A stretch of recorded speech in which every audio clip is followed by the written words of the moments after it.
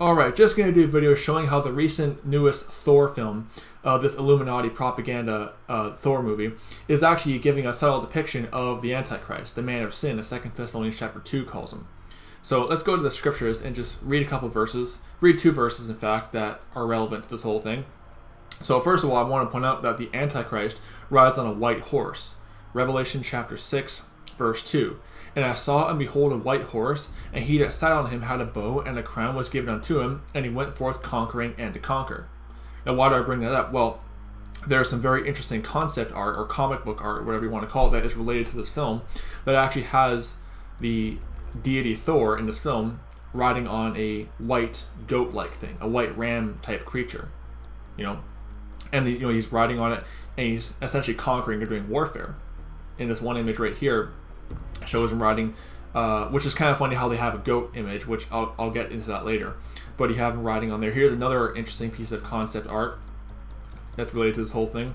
You have him again riding a chariot on these white goat-like ram creatures, again engaging in warfare, just like the Antichrist is conquering and to conquer, riding on a white horse.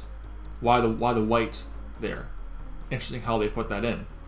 But like I said, notice how it's a goat type creature. Why do I bring that up? Well, it's considering the fact that Jesus separates the sheep, those who followed him, from the goats, those who follow the Antichrist, at the judgment of the nations. So how is it fitting that Thor, depicting the Antichrist, is riding on goats, considering the fact that the goats are who follows the Antichrist in the time of Jacob's trouble? The goats are basically used as a symbolic analogy of those people. So Matthew chapter 25, verse 32 to 33. Relevant scripture on the matter.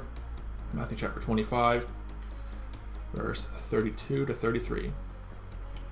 And before him shall be gathered all nations, and he shall separate them one from another, as a shepherd divideth his sheep from the goats, and he shall set the sheep on his right hand, but the goats on the left.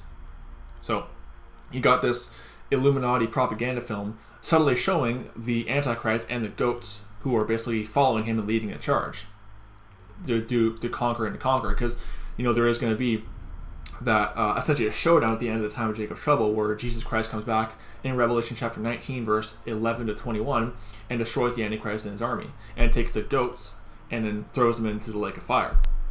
So how fitting is it, because this is how the Illuminati in Hollywood operates. The Illuminati propagandists in Hollywood will use subtle imagery to program and subliminally put these images in your kids' minds. Why do you think they put out these kids' films? Well, because Proverbs 22 verse 6 talks about how to train up a child in the way that he should go. Well, the Illuminati and Satan, they know that verse too. So they will put this imagery in their film. Because why? Well, they're trying to program the kids and trying to subconsciously get them ready for the Antichrist. So I want to point that out. Don't be deceived by the Illuminati propaganda out there. May the grace of our Lord Jesus Christ be with all the brethren. Goodbye.